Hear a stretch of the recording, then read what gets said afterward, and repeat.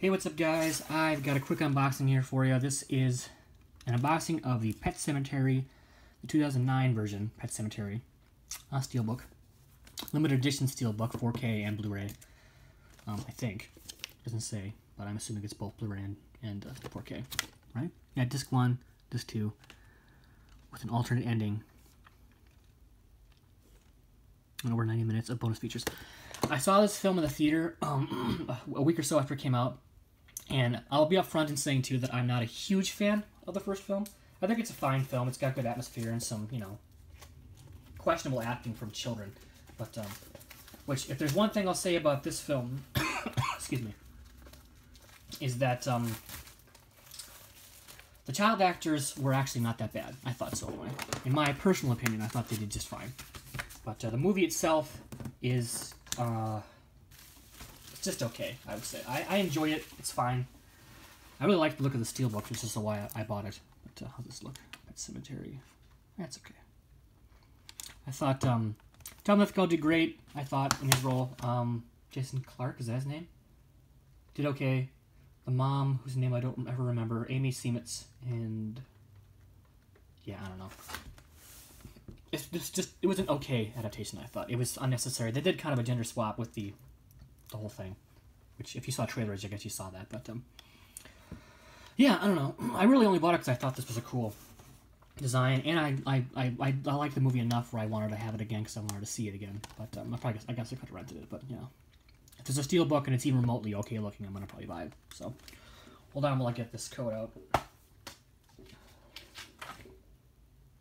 It's Paramount, so it's advertising some Paramount releases on the back here. And there's the original Pet Sematary, which I think I do have a digital copy of that I haven't checked out yet. But and here's the disc for the 4K, just plain black, which is typical, and then blue for Blu-ray. And there's, I think that's the original poster artwork with the girl there and the little children with their masks going out to bury their pets. That's the Pet Sematary. It's got a nice shine to it. It's a very similar color red to that Evil Dead Steelbook from several years ago. I'm down with it. Let's look at the special features, I suppose. I guess I kind of glanced at them, but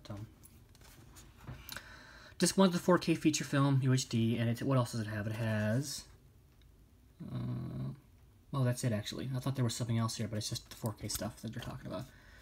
All the special features are on the second disc, which is the Blu-ray.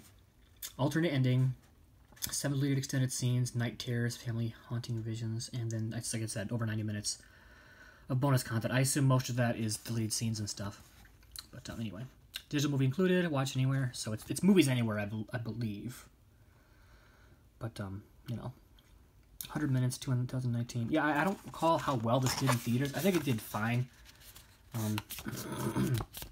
Excuse me. Like I said, it was fine. I enjoyed it.